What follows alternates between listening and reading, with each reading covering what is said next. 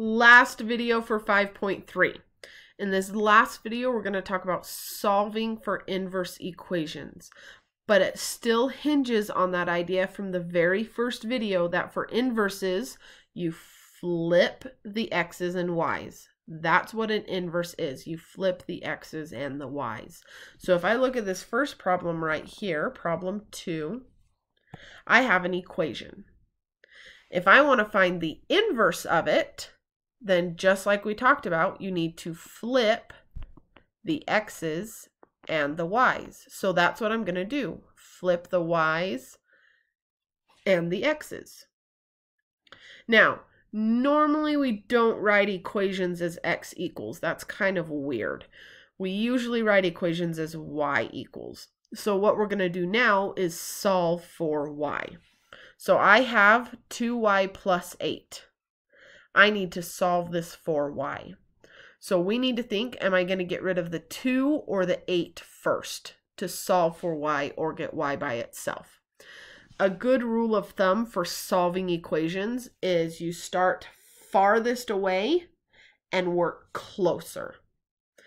Another way you can think about it is you learned PEMDAS back in junior high, parentheses, exponents, multiply, divide, add, subtract. When you're solving an equation, you're going to do PEMDAS backwards. So add and subtract will actually be gotten rid of first. So that means I'm actually going to get rid of this addition of the 8 first. To get rid of it, we do the opposite. So I'm going to minus 8 to get rid of it. So now I have x minus 8 on this side and 2y left on that side. So I need to solve for y. All that's left is that 2. It's being multiplied to the y. You know that because they're right next to each other. Anytime things are right next to each other, they're being multiplied. So to get rid of it, I'm going to divide. So now I have y equals all by itself like I wanted. X minus 8 divided by 2. And that is our inverse equation. That's it. So let's turn to the next page and try number 3. Once again, first step, flip the x's and the y's. And now I need to solve for y. Remember, work farthest away and then get closer. So this 4 is very farthest away, so I'm going to get rid of it first by subtracting it because it's a positive 4. So I have x minus 4 equals negative 3y. And a lot of students at this point might try to add 3, but that 3 isn't subtracting. That negative 3 and the y are right next to each other, so they're multiplying. It's negative 3 times y. So since they're multiplying, to get rid of it, I divide. So now I've got y by itself, which is what I wanted, equals x minus 4 divided by negative 3. And there we go. Let's try one last example of this equation stuff. Now, I also wanted to do one thing on this real quick. I'm going to change this y to an f of x because this is how it looks on your homework, and I want you to be ready for this. If it's an f of x instead of a y, then your first step is to change that f of x into a y. Because now I can flip my x's and y's. So if you see that f of x, just change it into a y first, and then you're good to go.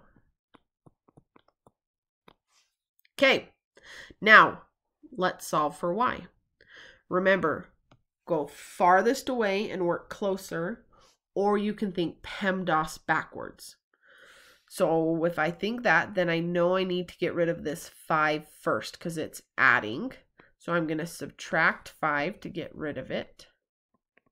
So I have x minus 5 equals 1 minus 2y squared. Okay. Next thing, thinking PEMDAS backwards, is I need to get rid of the exponent and then take care of what's inside the parentheses. Now, if I want to get rid of an exponent, I need to do the opposite of it. So in this case, the opposite of squaring is square root.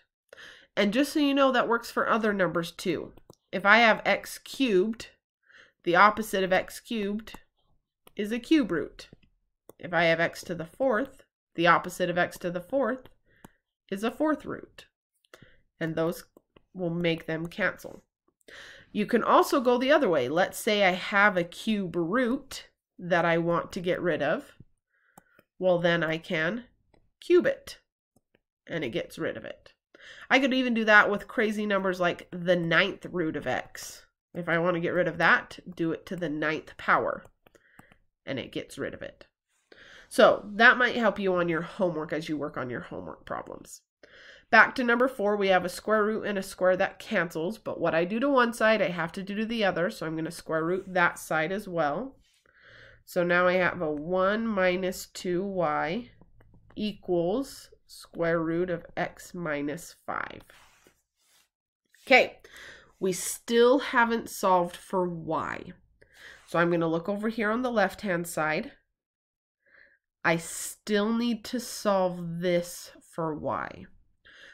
So next we think, what do I get rid of next? Remember, PEMDAS backwards or farther away, work closer. That 1 is the farthest away from the y that I want to. So I'm going to get rid of that 1 first. It's a positive 1. So I'm going to subtract 1 to get rid of it. Now, when you do it on the other side, be careful that this subtraction 1 is outside of your root, not inside. So I have negative 2y equals square root of x minus 5, and then minus 1 on the outside.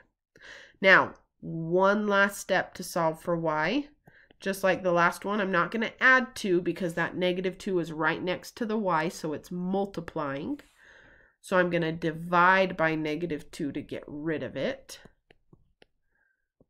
So I have y equals square root of x minus 5 minus 1 on the outside, all divided by negative 2.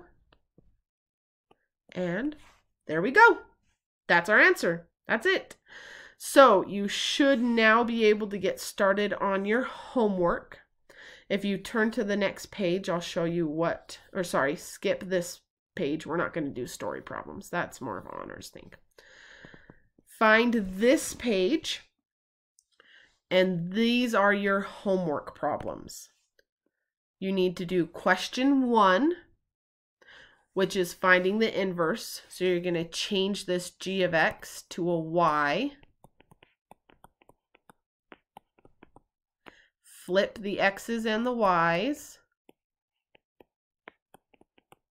And then solve for y. You will also do number 6, same sort of thing, and number 8, same sort of thing. So 1, 6, and 8, and then if you turn to the next page, you also need to do number 11, which is like the second video that we did, where you're going to make your table, pick some numbers for x, plug them into this equation to get answers, and then you're going to flip your table around and then graph both of them on the same plane.